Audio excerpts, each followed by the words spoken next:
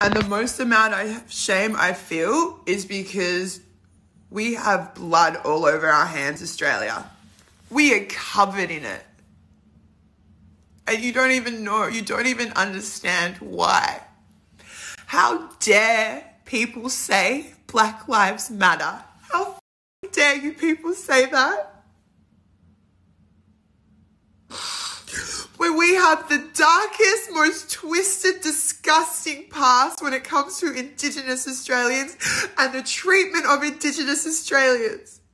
How dare you focus your attention on America when we have had over 400 Indigenous deaths, kids in police custody. How dare you?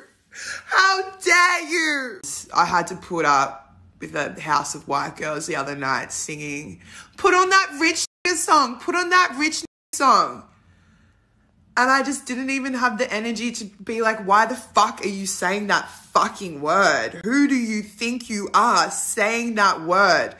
I live in a country where I've stopped going to like rap shows and R&B clubs when I was a teenager because I couldn't deal with the ignorance of white people screaming. And if you really care about Black lives, I'll see you on Saturday.